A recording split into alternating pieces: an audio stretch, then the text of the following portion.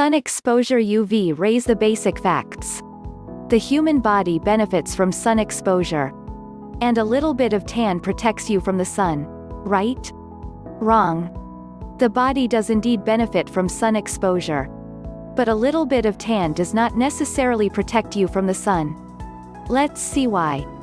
The sun's rays are a major source of vitamin D and help the body's systems acquire much-needed calcium for building healthy bones.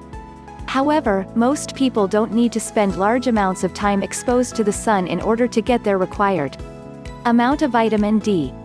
In fact, the body's health can actually suffer negative effects when it's exposed too long to the sun's rays, especially if it's unprotected. Results can vary from skin and eye damage to immune system suppression and ultimately cancer, even for the young. So let's look at the basic facts about sun exposure. There are 3 kinds of invisible ultraviolet (UV) rays in the sun that reaches Earth: UVA, UVB, and UVC. When these rays come in contact with our skin, effects of UVA and UVB can be tans, burns and other reactions, e.g. like acne and cancer. It's also notable that the effects of all UV rays are not the same. Depending upon the season, time of day and place on the planet in relation to the sun, i.e. your altitude and latitude, the rays' intensities vary. For example, during summertime, UV rays are at their strongest.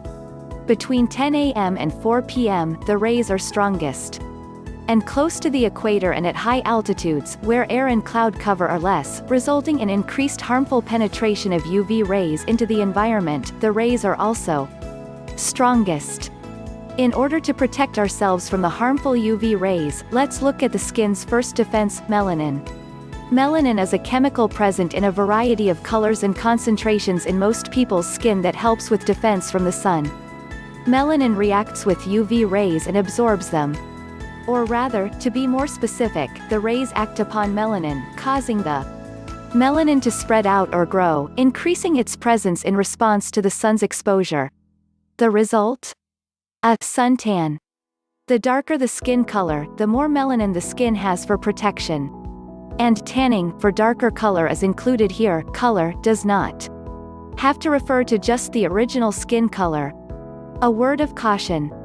Tanning may look great on the surface, but the amount and length of time a person is exposed to the sun determines the amount of possible damage. It also determines the future risk of damage that's likely. For example, people who are exposed to the sun in huge doses like ship crews, field workers and beach surfers, are at higher risks for skin damage than indoor workers. What happens is that when the amount of UV exposure is greater than what the skin's melanin can handle, sunburn can result. And those with lighter, fairer skin, who have less melanin, absorb less UV, suffering less protection.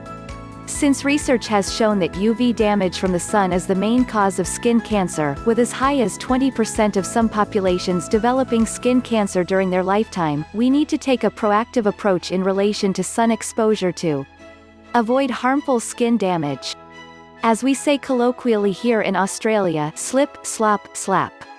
I.e., slip on a shirt, slop on a hat, slap on a sunscreen.